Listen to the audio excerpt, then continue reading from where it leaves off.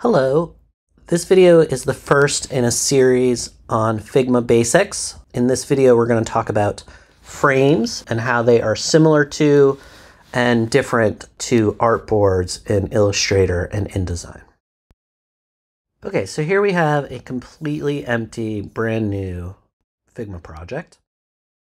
First thing I'm going to do is just name this Frames Demo. And so frames are a very kind of fundamental tool in how Figma works.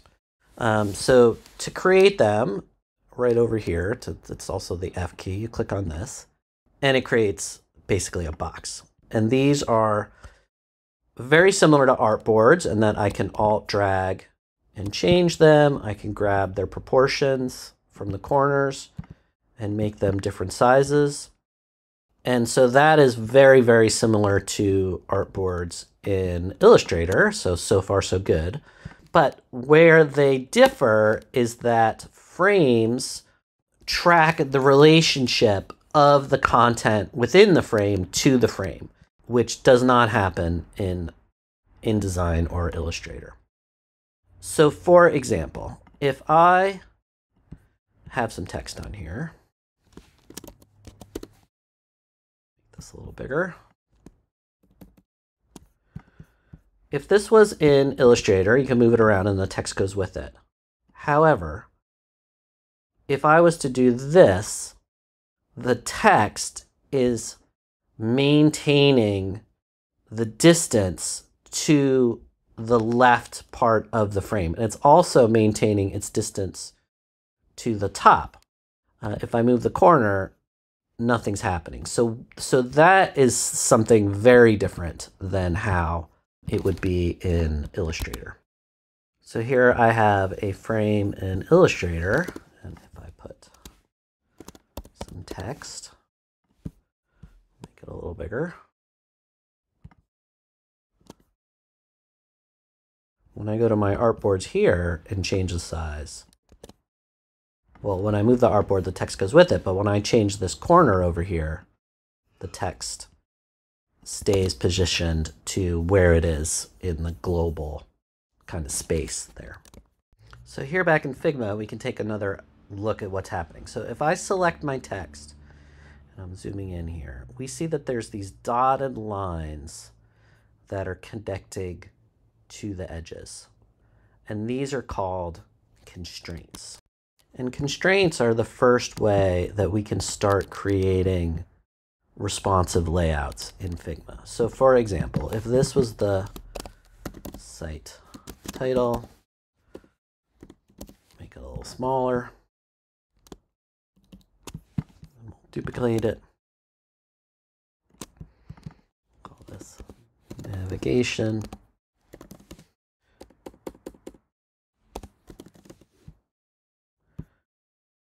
So right now, this navigation is the dotted line's going over to here, but we can control that. And that's what this little thing is over here, right? So you see that these are a little darker blue. If I make it like this, and I put my type over here, now when I change my frame, I'm effectively making a responsive layout. I'm creating a relationship between the position of the type and the margin of the frame. There's, I can align it to the bottom too. So I have these tools over here. So now it's the bottom corner. That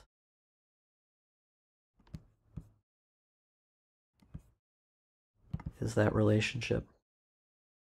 But this is what makes, or one of the things that makes Figma different than InDesign and Illustrator. So if I put something different than text, so let's just put a star over here. We have this other possibility, so we can constrain to the left, right, top, center of things, but we can also do this. So now when this sizes, the star is going to grow. And right now it's just growing on the y-axis, but we can set both of these to scale. And now the navigation is going to stick to the bottom, and as I make the frame bigger, the star will grow. So that's one thing that's different about frames. Another thing that's different is how frames are ordered. So let's just make a few here.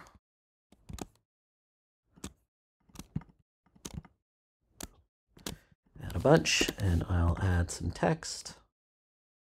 And we'll put this text in the middle. Center, center.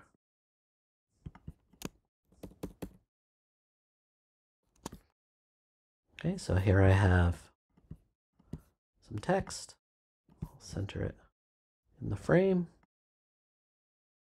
Okay.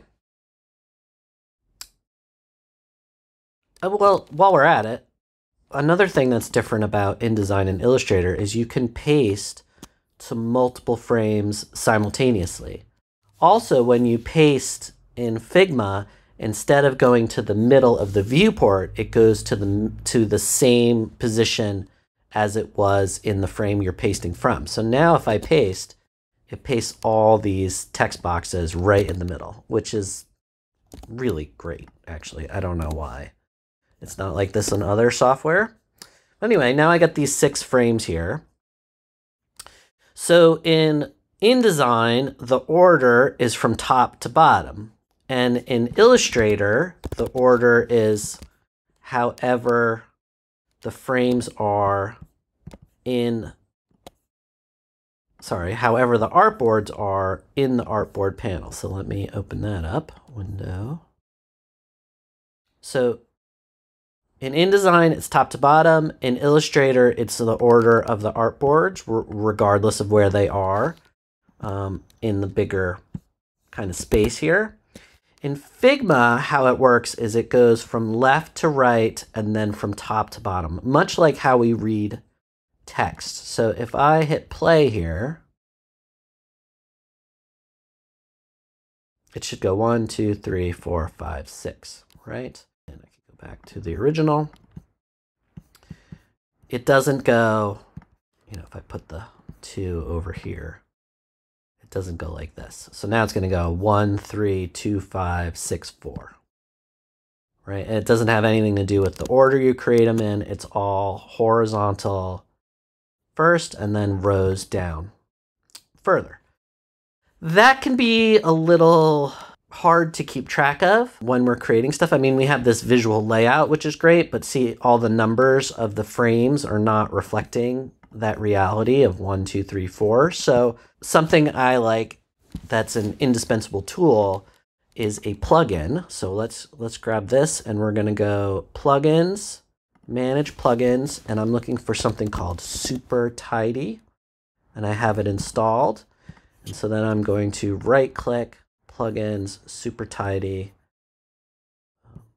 run custom.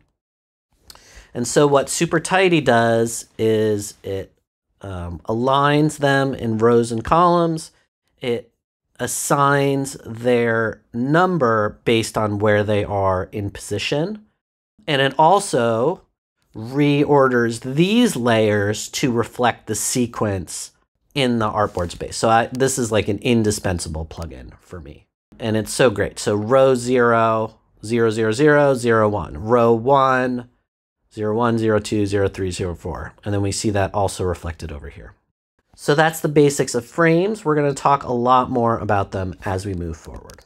Actually, I want to talk about one more thing. So right now, these numbers are constrained to the upper left corner. I can temporarily disable that by holding down Command, and that effectively turns it back into like an Illustrator kind of artboard. It temporarily turns off the constraints. Another thing you might be wondering is, what if I wanted to temporarily scale this? Right now it's just you know, it's just sticking to the corner, and I can turn that off and I can override it. But what if I wanted to scale this? So that's where we go. We go over here to the scale key, which is K, and that lets us resize artboards as if they're complete artwork and scale everything that's in there. So those are really handy overrides. The control click to temporarily disable constraints, and K to scale content that has some kind of relationship. If you want to just scale it, you can go into that mode. Okay.